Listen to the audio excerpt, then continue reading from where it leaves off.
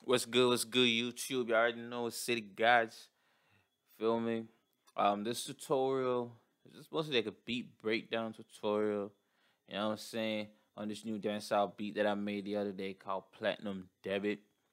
And I'm gonna show you step by step, you know what I'm saying, going through, the sounds and how I came up with the melody pattern and stuff like that, scale I use. So before we get into it, I'm gonna play the beat and let y'all hear what's up. We're just gonna get straight into it. I ain't really gonna waste no time, so let's go. City Gods.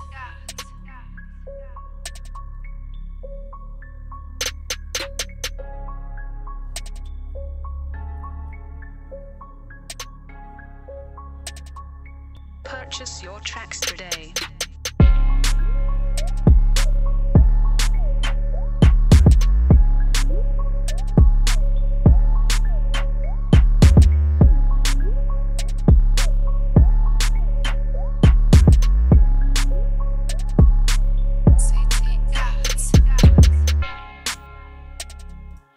Alright, so let's go through all these stuff right here.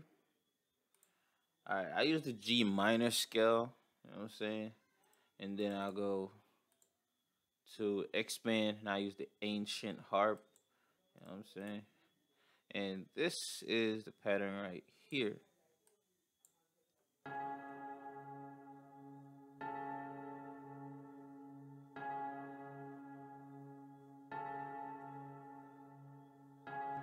You know what I'm saying? But what I did, I actually added halftime to it. Let me take that effect off of it. You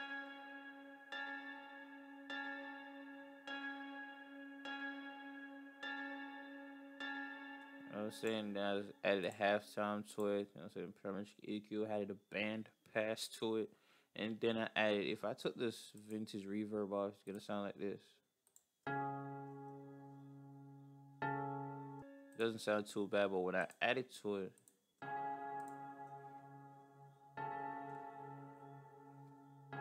you know what I'm saying? It sounds real good. You know what I'm saying? It sounds way better. Now for the bells that I have right here, you know what I'm saying? I got it out of Nexus. You know what I'm saying? Blue light bells. You know what I'm saying? Now, how I came up with this melody like this, you know what I'm saying? The same chord progression that I have right here for the ancient harp, I just put it on bells, you know what I'm saying? I just press Alt and A, you know what I'm saying? Everything going randomized. And then I mess around with a few notes, you know what I'm saying? And also, after I did that, you know what I'm saying, I added permission EQ to it. And this is what it sounds like.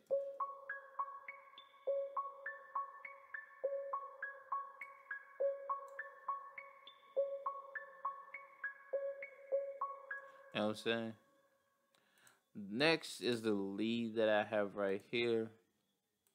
But with the lead though, I still use the same melody patterns that I have for the bells, and I just copied and pasted for the lead. And then I messed around with one or two notes. You know what I'm saying? Other thing I did differently was just change it to the lead sound. You know what I'm saying? And add halftime to it. But without a halftime, it sounds like this. You know what I'm saying? Then I added halftime to it. Then it's like this.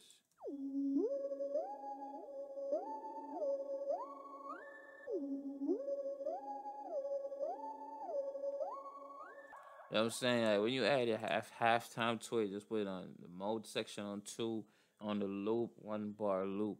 You can mess around with 2, 4. Like if you want to go like straight hip hop or trap vibe, you can use from 1/16 to 1/4. You know what I'm saying? Next thing, I got a snare right here. That's a basic snare pattern.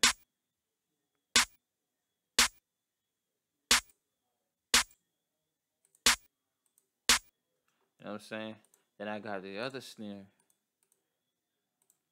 counter snares.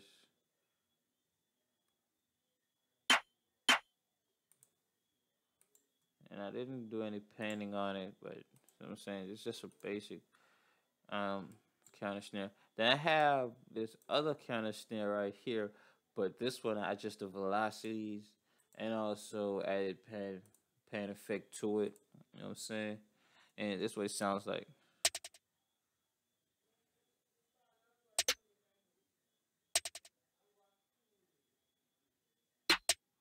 You know what I'm saying? Real dope. I also have the bell right here. Also open hatch like a crash thing like, you know what I'm saying? Sounds that sounds good always go good together, you know what I'm saying? Once you got good sounds and you know how to, you know what I'm saying, adjust your melodies and be creative, you're good. Mixing and mastering comes easy after. You know what I'm saying? Always remember that. Got this is my kick pattern right here.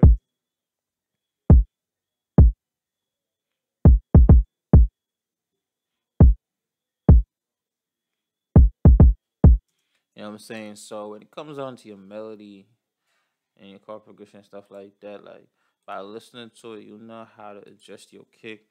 You know what I'm saying? And your snares and where to place them, that give it that bounce and stuff like that if you want it like that. You know what I'm saying? When it comes to like trap, dancehall type vibe, that's the type of stuff you go for.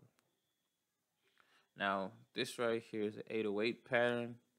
You know, I added a slide right here, one down here, there. You know what I'm saying? I just bring these notes up an octave.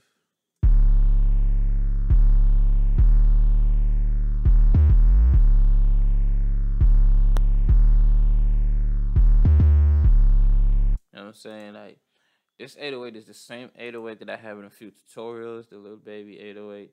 But what I did to have this 808 sound different, you know what I'm saying? I got that fruity blood override on it.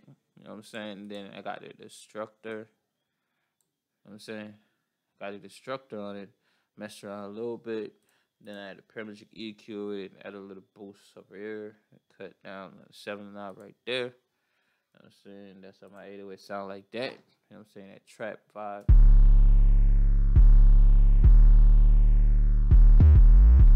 You know what I'm saying? My snare roll, first time having a snare roll sounded like this, but you know what I'm saying?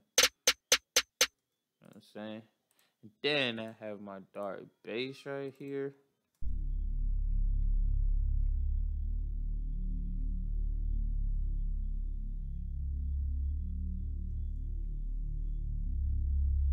You know what I'm saying? In my dark bass, I got my dark bass as usual. As usual, you know what I'm saying? My dark bass always be popping out a massive X. And you already know. And besides that, my beat tag and stuff like that. And that's just basically it for the beat, you know what I'm saying? And for the master channel, I just add Fruity Soft Clip on it, and that's it. I'm not gonna go too crazy with the master and stuff like that, because you already know I ain't an engineer, so I just do shit how it's supposed to and leave the rest to the engineers, you know what I'm saying? I'm just here to make the beat, make sure the beat sounds good, and artist ready, placement ready. You already know.